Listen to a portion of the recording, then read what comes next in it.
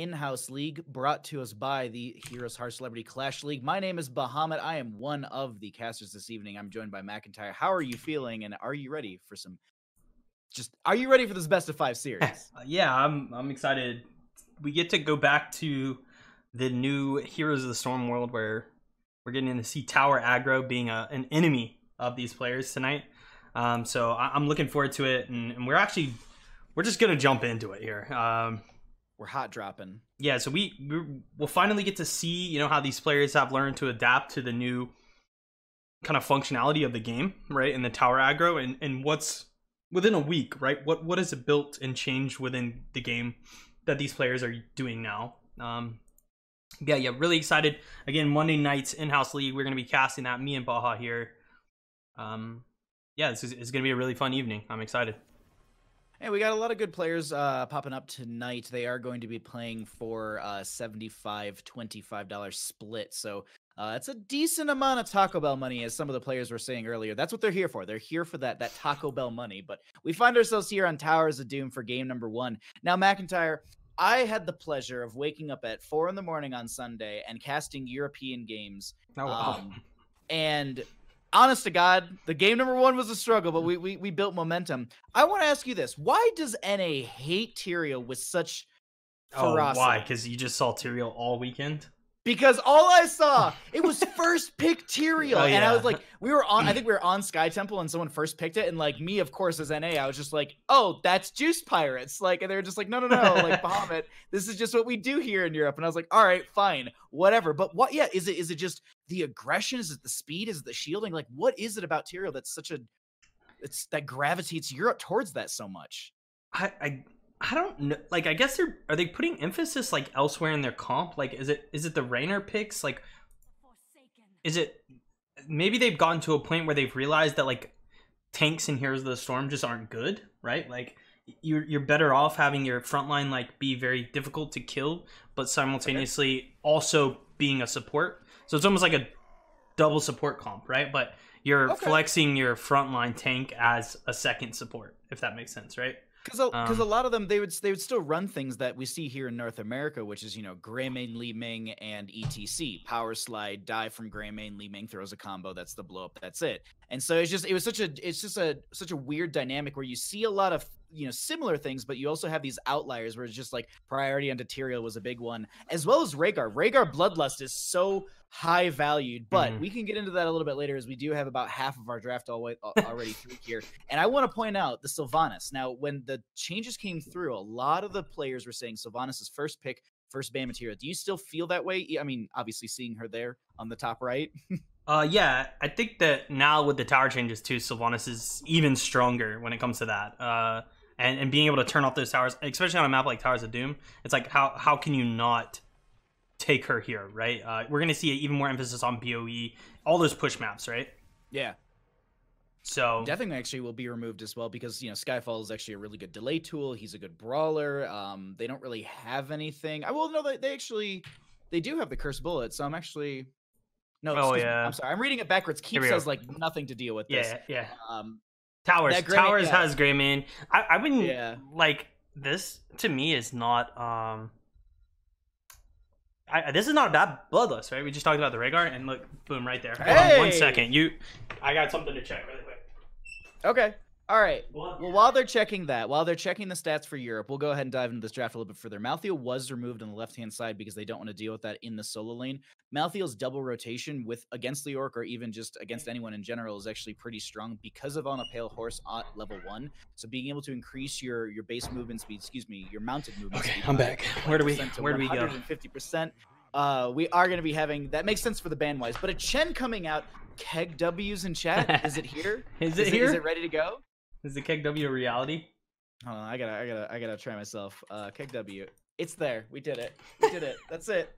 This is all. That's all I needed to do at Heroes Hearth. All right, so we have that now that we can spam, but that is going to be a Chen. A Chen into Leoric is actually going to be interesting. They probably need something to deal with the Chen. I like the Li Ming. It's good reset. It's good poke. It is kind of like a dull pick with the Rhaegar. Like maybe something like a Thrall could have been. I think Thrall with Sunder would have been massive. Because I see their angle though. Like I definitely see where they're coming from. You know, Garrosh has the Warlord's Challenge. Greymane has the dive in. Li Ming throws in a combo. There's an Entomb from Leoric. It's the same kind of setup in a sense. So like, I don't know if Rhaegar is going to be so much bloodlust as it might be Ancestral here, just to get that big burst of healing onto someone like Garrosh who's getting dove upon, or maybe it's Greymane who's trying to get in that back line. So I'm 50-50 on this. I'm not too sure. But before we load into this game, I mean, do you have opinions about these two drafts? Looking at the two drafts, I think the biggest like winners for each of the team is going to be probably for team, I'd say Towers. It's going to be the Leoric pick, actually. He's going to have a lot of like his Entombs, right? Obviously, if he goes Shrink Ray, that'll be a good, with a spooky build.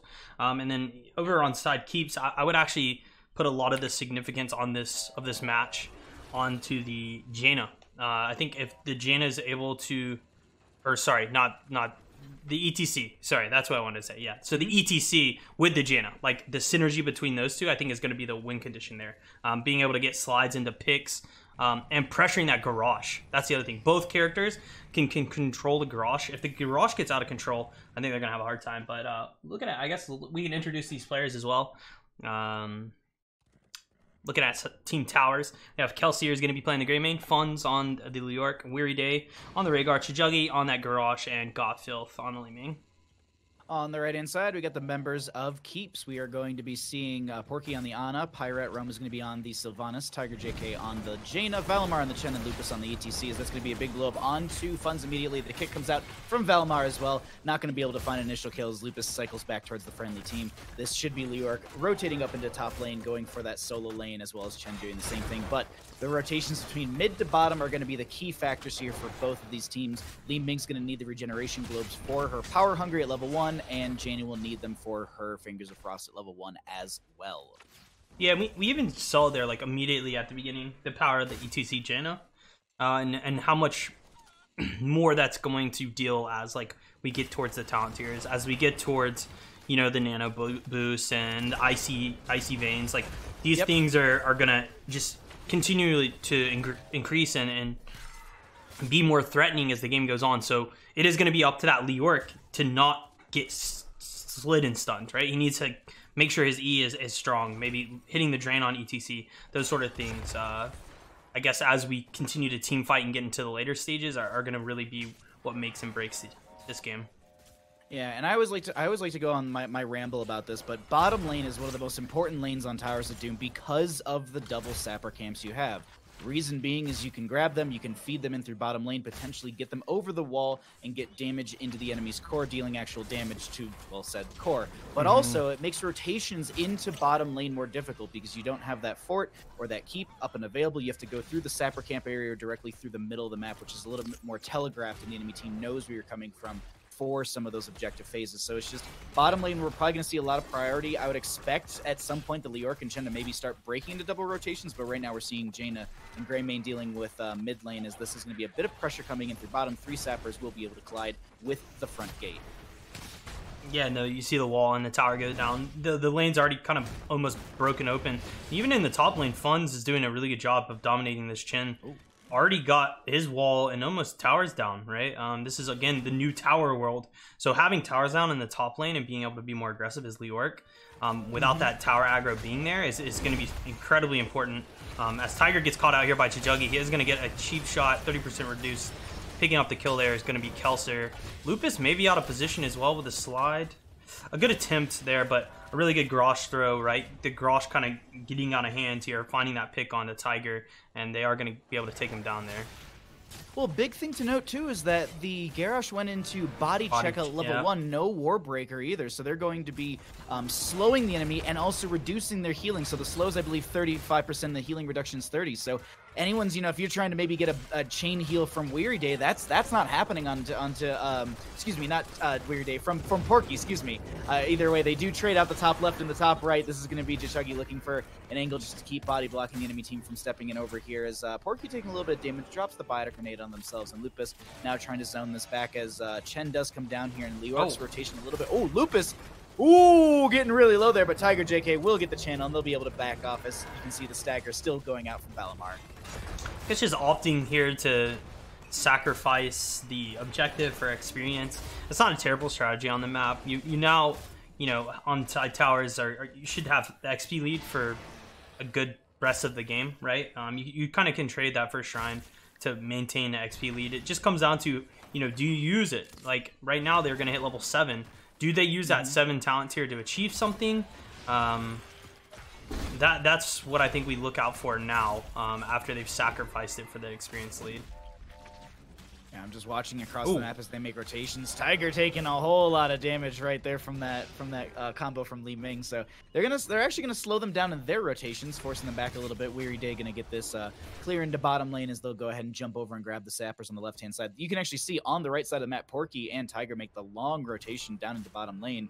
Just to be able to avoid any sort of invade from the enemy side. But now Lupus setting up here, just anchoring really well as the main tank for the friendly team, providing vision, but also kind of forcing back the enemy team, as that's going to be an Indomitable from the Garrosh. They're going to power slide away. You can see that healing reduction, that -30 purple kind of right next to Lupus's name. That was from that body check from the Garrosh, trying to slow them and find that kill. This camp hasn't been collected yet. That's going to be Pirate trying to get the Banshees away, and that will be enough damage. They'll find another kill here on the side of Towers, and Keeps need now to back off as they get a double sleep, but this will be camp going over to the side of Towers.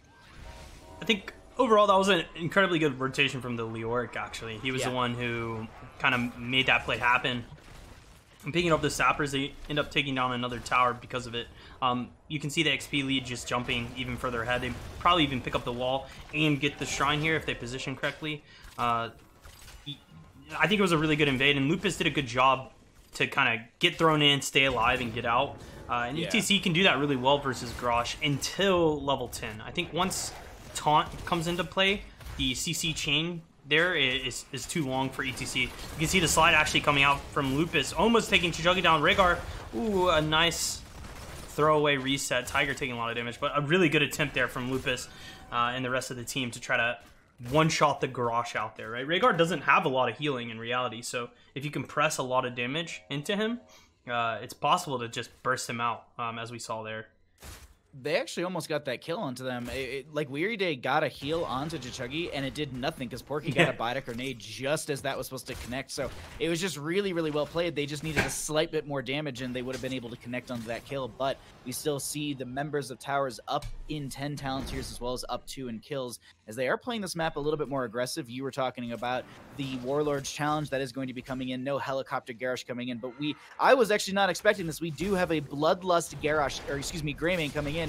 Oh my god, not even Greymane. That's going to be Rhaegar. That's going to be Fun's trying to Wraith Walk in. My brain can't even say the right talent, as that will be Bloodlust out from the Rhaegar. It's just I'm expecting Kelsier to get a lot of value here, as that will be the solo dance mosh pit. Greymane immediately dark flights in. That will be the Leoric going down. Unfortunately, Wandering Keg, the Keg W's in chat, almost gets Kelsier over there, as they're going to actually dive in further, and they find the kick and the kill. Garrosh tossing some members away, and this looks like it'll be a full retreat out from the members of Towers as they use the Wave of Force to back off the enemy team. But this is a double altar phase, and they've only lost one on the side of Keeps.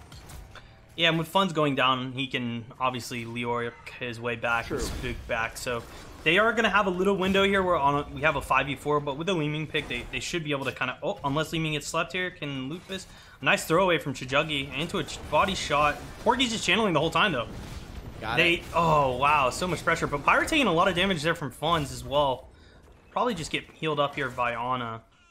That was a really good position there to play aggressive so that Porky could sneak that channel, right? And the sleep obviously opening in that opportunity up for Team Keeps. But we are going to see a bit of a posture now as both teams just off to do their pumpkins. This is going to be an interesting one for Chijuggi, I think, because he needs to kind of hide in a brush. Just playing into their comp from the front is very difficult. And that Leoric into him... Oh, as I say that... the stagger! Oh, no way! The face melt from Lupus was 200 IQ right there, and Tiger gets the channel as well. Oh, no.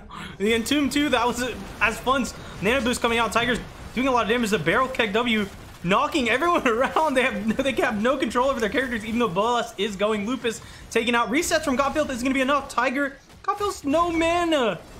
The chase down from the Welly is probably going to be enough to at least net one more kill. Look at Chijuggi. There it is. Yeah, they get one slowed. more auto. The armor's good on them, though. I think they should be safe because we have to remember the towers themselves, these bell towers, will reduce the armor by 10 up to 40. So that dive is very, very risky. Now, they did get rid of the slow, so at least you're not slowed, but you still will be taking significant damage from those towers. But Valimar and Fun's going to be just brawling out as they'll go back into rotations, and it looks like bottom lane will once again be the apple of both these teams' eyes. They're trying to control this lane, but realistically, I don't think we've actually seen a bottom bell tower go down just yet. The game currently feels very even though the shots say otherwise. And that's, I think, the interesting part about Towers of Doom in general is, like, the game really isn't over until either team has 0, you know? And in this case, while it looks like Towers is losing, they're ahead in XP, right? Leorc's done a good job of soaking, maintaining that XP lead, I'm assuming. Let me look at the stats here, pull them up. Yeah, so he's up, 3,000 XP on the, almost 4, but around 3 on the chin, right? And that's allowing, for all these trades, as Valimar is just, and the Entomb on the Tiger. No! Ice block is there. Lupus might look for a mosh pit, maybe. Slides, does miss. Nice Entomb. Slow coming out. A cleanse from Chijugge to throw in Weary Day. Is he going to be able to get the slow totem down on Porky? He chooses not to. But, yeah, I mean, it looks like because of these picks, right? They're maintaining that experience lead.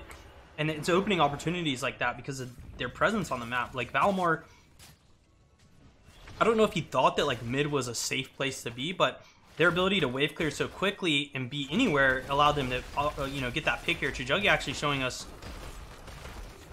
that if you take a couple tower shots, nice Lupus flank. Lupus power slide from the back. They're setting up. Face melt backwards. There's the power slide. Gonna get a wave of force to interrupt the mosh, but immediately Weary Day very low. They're gonna find the kill onto them immediately. Chijugge is trying to make their way out. They do actually pop the Indomitable, uses the Warlord's challenge, maybe sacrificing themselves to get out the rest of them out, but Li Ming still went down. Leorc is actually gonna get power slid chased on a little bit further. Doesn't look like they have any sort of CC to control this fight any further, so they're gonna have 2 enemy members get away, but that was a huge pickup in favor for the members of Keeps. They're going to regain control, and they're actually going to go for a double sappers for bottom lane. Pirate on the right-hand side and a couple members on the left, and that'll be some good pressure for them as bottom right bell tower got converted over in favor for towers, but I think they're going to go for the double conversion here with these death timers being as long as they are.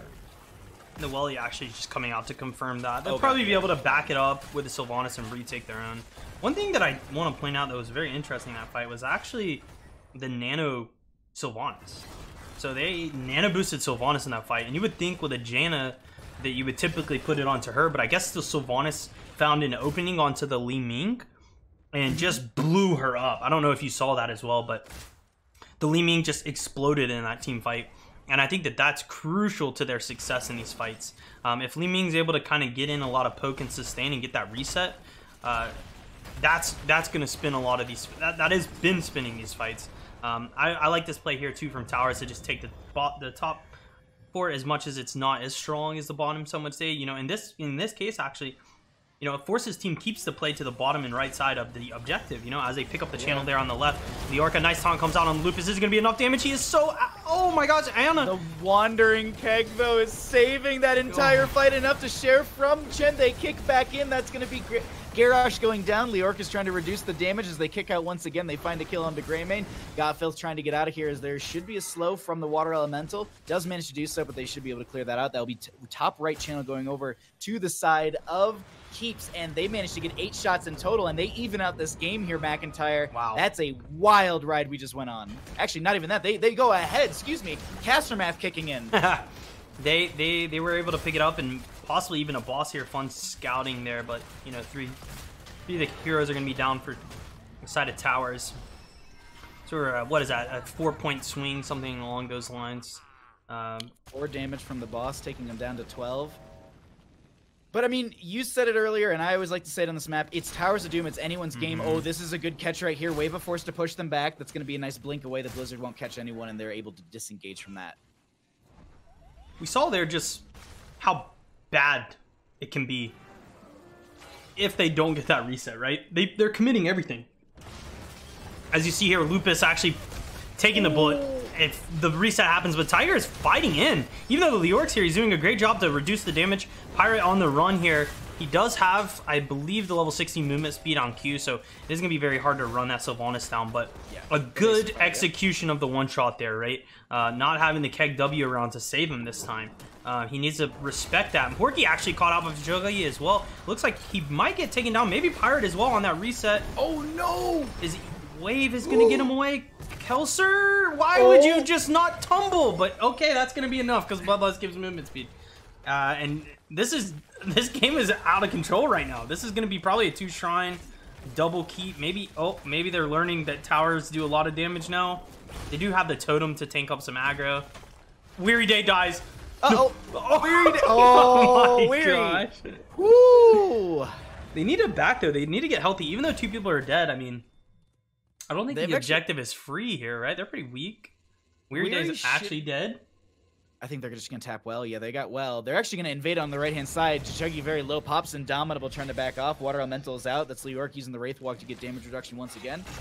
Does have that ominous Wraith, so they are able to use the... oh, well, that's a really good... Wandering Keg. The Entomb comes out, kind of locking Chuggy in here. That's not working out for them. Mosh Pit comes out from ETC. That's Jaina and Garrosh being traded out. Really, nothing's going to be done onto Lupus as the Mosh Pit full duration goes out. Fun's trying to get the channel while Lupus is trying to back out of there. That increased face melt range on, loudspeakers from level 4 is actually helping them out a ton. Because typically we've seen a lot of teams go for that speed metal, but loudspeaker paying dividends in this game number 1. Yeah, that invade was so aggressive, and they had the right idea. They needed to get the pick early, right? Because Porky and Tiger were coming back, right? The Jaina and the Ana were on the way. And if they don't win right then and there and they get stalled a few times, then they're going to have 2 players come in full health, full mana, ready to roll.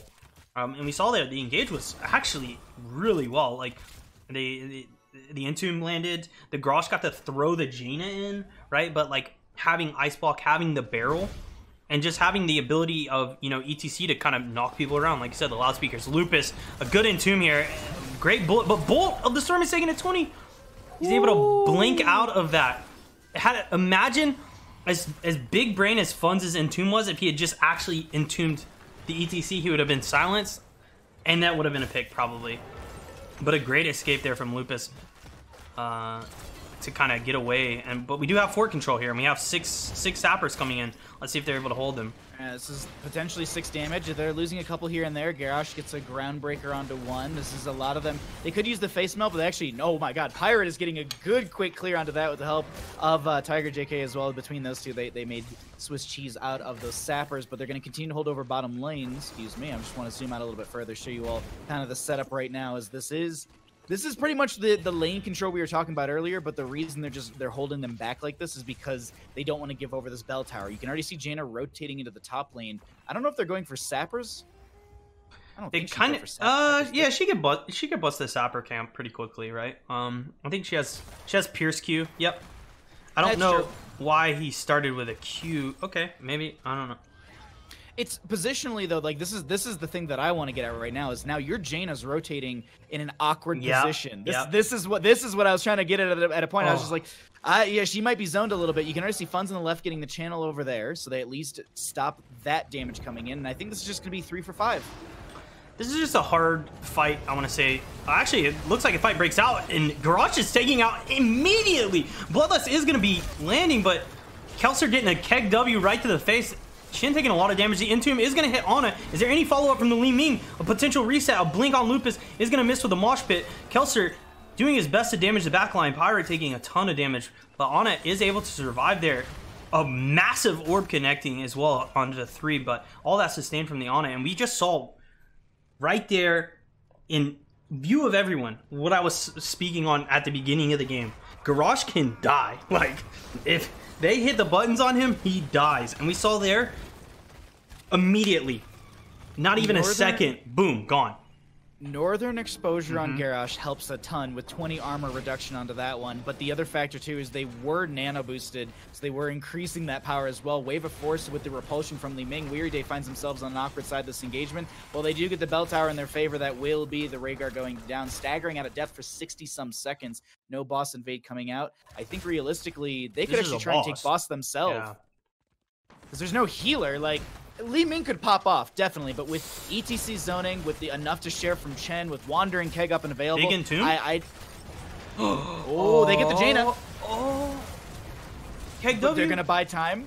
power slide from the ETC. Lupus is going to be able to get in there. Got Filth has damage over time. They're going to be falling right there. There's going to be a Warlord challenge from the Garrosh as well. Enough to share from Chen, was giving some shielding right before that. The Chuggy getting very low, will go down. Leorc is going to get picked off as well. Power slide from ETC. They realize this isn't even worth chasing that Greymane. They sleep dart them. Chen actually going to just wandering keg the Greymane into the friendly team. They're just like, look, I can get the Greymane. And they're like, no, it's fine. Just hit the boss. Now, here's the issue. Bell Tower's up. Kelsier can go for this channel, and Valmar will. This is going to be a bit of a rough fight, but the boss was grabbed. The rotation from the team is coming out, and I think McIntyre, this is going to be game number 1 over to the side of Keeps. Leorc will not be able to just resurrect in time for this. Can we take a moment to just recognize that Chin just beating down Greymane, like one of the best melee characters in the game, and Chin just whomped him there even after taking a curse bullet? Like, is Chin the real deal? Well, am I missing something? I don't know why people sleep on Chen so much. Like, I have been an advocate for Chen for ages. And I don't get it. Just don't get why people don't love the Panda. The Panda's great. Storm Earth and Fire is just a great, like, you sit there, you hit stagger, you take a lot of damage, and you hit R, hopefully no one interrupts you, and then you just live with Storm Earth and Fire. Or you want to control the fight and you want to literally peel people, kick in, and then wandering keg. And then when things get hairy, you have enough to share at level 13, and you just sit there and drink, and you're fine. Your friendly team carries you through the rest of the... Like, how many times did Chen... There was like 3 or 4 times when Chen should have died in that last game, and they just didn't, because drinking value, stagger value, healing obviously from Porky actually was clutch in those moments as well. But just in general, like, it was just really, really well played, and Chen, I think, is just undervalued a lot. I guess I never realized that Chen had a 20 talent that just makes him unstoppable. That's pretty insane, huh?